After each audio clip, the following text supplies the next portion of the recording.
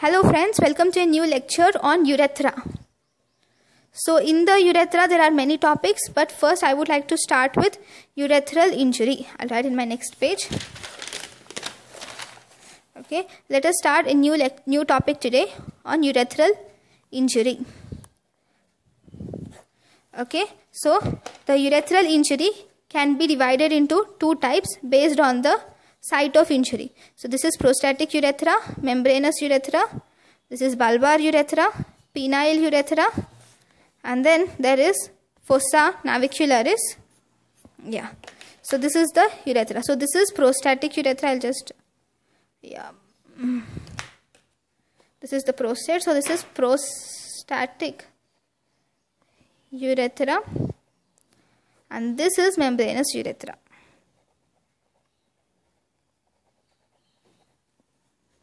And this is bulbar urethra.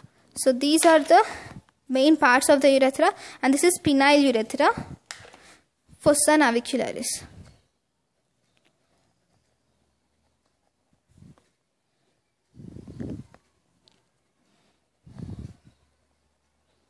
Navicularis. Okay. The urethra can be divided, the injury to the urethra can be divided into two types based on the site of rupture. If there is rupture in the membranous urethra, there can be rupture in the membranous urethra at the level of membranous urethra, number one, or there can be rupture at the level of bulbar urethra. So that is the first classification, and sometimes the rupture can be complete rupture or sometimes it can be incomplete rupture. That is second classification, and depending on the thickness of urethra, it can be total, the urethra can become same, the complete or incomplete, it is similar to complete or incomplete rupture. So there are mainly two classifications, one based on the site. The urethral injury can be at membranous urethra or it can be at bulbar urethra, or there can be complete rupture or partial rupture. Now, if the rupture is in membranous urethra, rupture of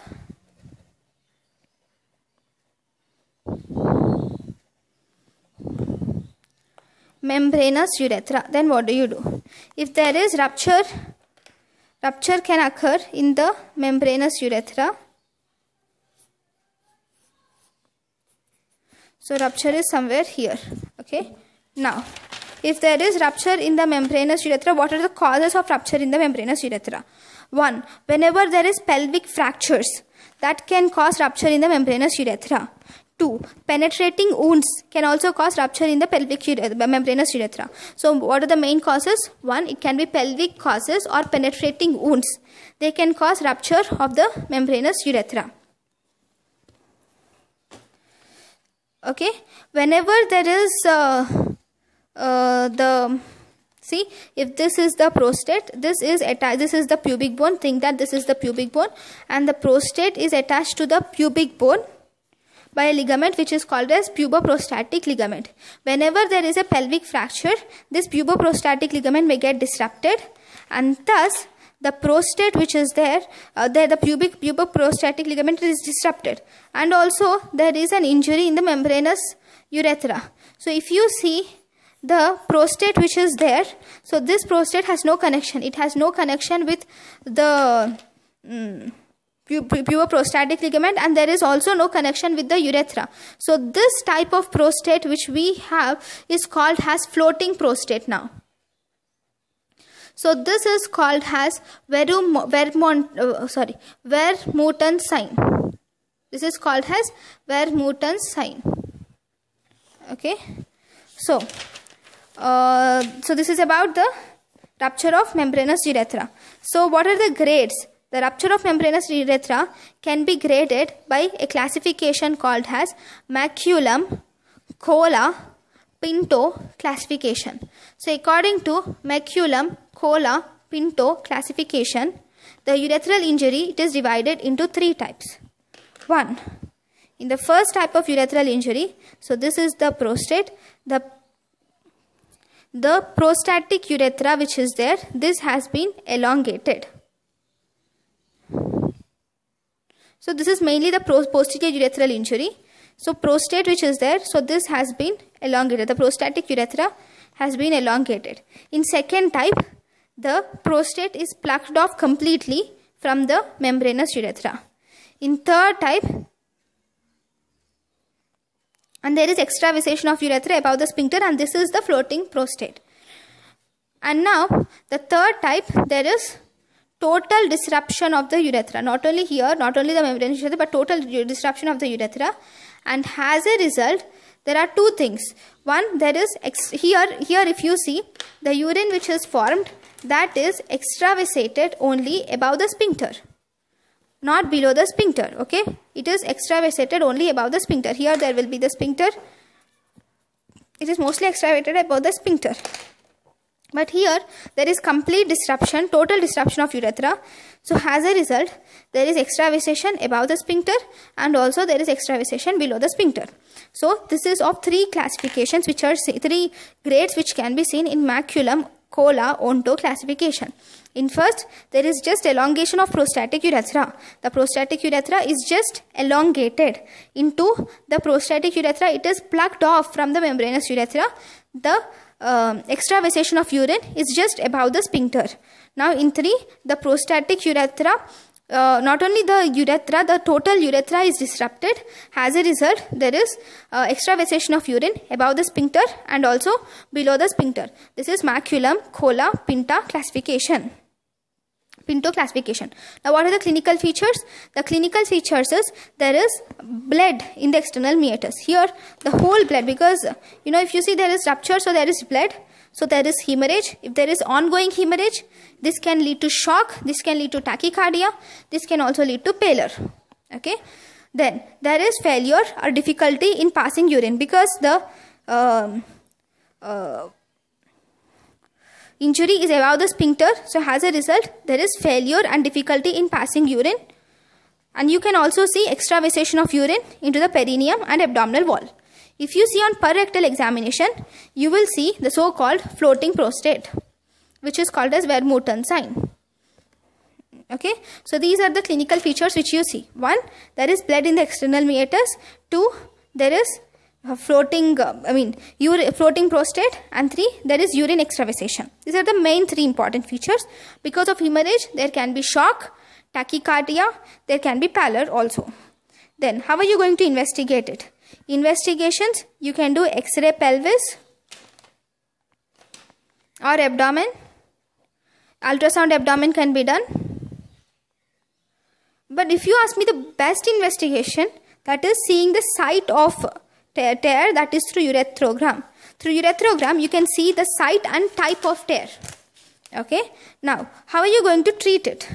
Treatment, if it is complete urethral rupture, think that there is complete urethral rupture here. So if this is the thing, so urethra which is there, it has been completely ruptured. So now what we do is we pass a catheter. We'll always try to, first we will try to pass a metal catheter which is from below upwards. If we are able to pass a metal catheter, then that's okay. If we are not able to pass metal catheter, then what we do is we will open the bladder. So if this is the bladder, so we open the bladder, and from the bladder we pass a metal bogie which will pass till here, and then from below you will pass a metal catheter, a guide wire. First you will pass a metal guide wire, and from with the help of this guide wire you will pass a rubber catheter, and then you will remove the bogie on both the sides, and you will place the rubber catheter in place like this for several days, so that once you put the rubber catheter in place, so this rubber catheter will prevent the stenosis, stricture formation, and it will help in the wound of the injury around it. So as a result, there is lumen which is left after removal of the rubber catheter. So that is the main principle which is involved in urethral injury. So this is about membranous injury to membranous urethra. Now, what about the injury to bulbar urethra? So whenever there is injury to bulbar urethra, this occurs whenever there is inflammation to the perineum, injury to the perineum. Any type of injury to the perineum may cause bulbar urethral injury. Bulbar urethral injury. So when do we have bulbar urethral injury? Whenever there is injury to the blow to the perineum, then there is a chance of bulbar urethral injury. So this is the bladder, this is the urethra, and this is the thing which we have. Okay, now this is the prostatic urethra, this is the membranous urethra. Now the injury is here, somewhere here, okay, in the bulbar urethra. Now because of the bulbar urethra, clinically here, if the injury is in the membranous urethra, there is extravasation of urine, because along with the membranous urethra, even the sphincters have been lost. But now the injury is below the sphincters. This is the sphincter, so the injury is below the sphincter. As a result, there is no extravasation of urine, but there is retention of urine. There is retention of urine. Why? Because the sphincter is closed. It will not allow the urine to come out. Okay, so there is retention of urine, and because of this injury, there is formation, extravasation of blood. So there is hematoma formation, and sometimes you can even see the bleeding from the external meatus. Sometimes you can even see bleeding from external meatus. Okay, see, so these are the things which you see. Okay, then how are you going to manage it? Treatment, first and foremost, relieve the bladder pressure, because if there is extra fluid or urine in the bladder, this can cause back pressure to the kidney. So as a result, first and foremost, remove the bladder pressure by using suprapubic catheterization. The catheter used is Malakoff's catheter.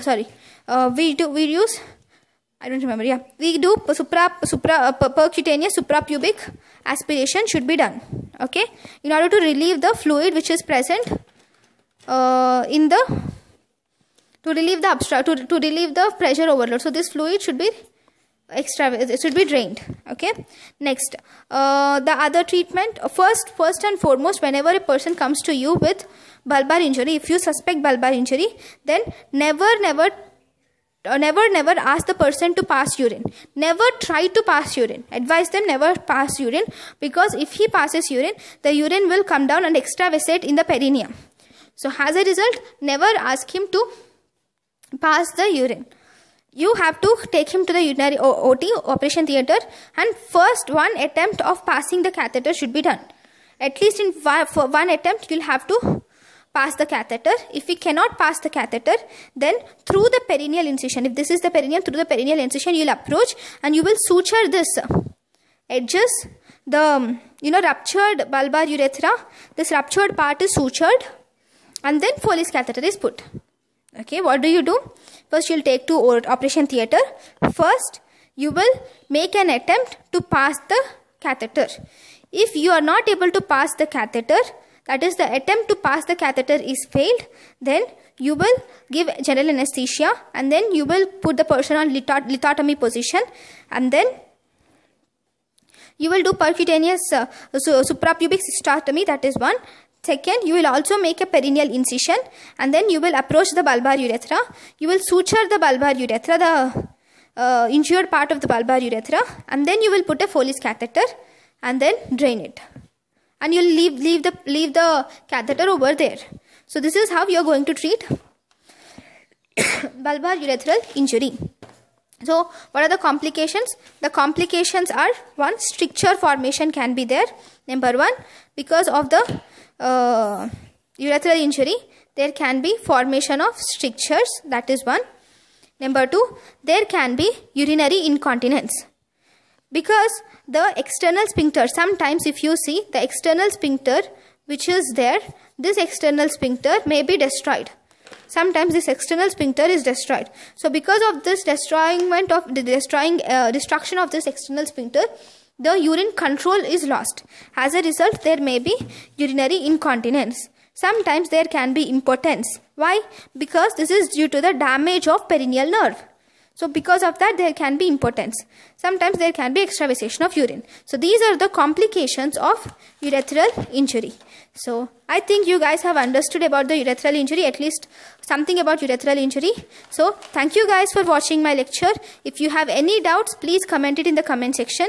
If you feel something is inadequate in this lecture, even then comment it in the comment section. Thank you for watching my lecture. Thank you.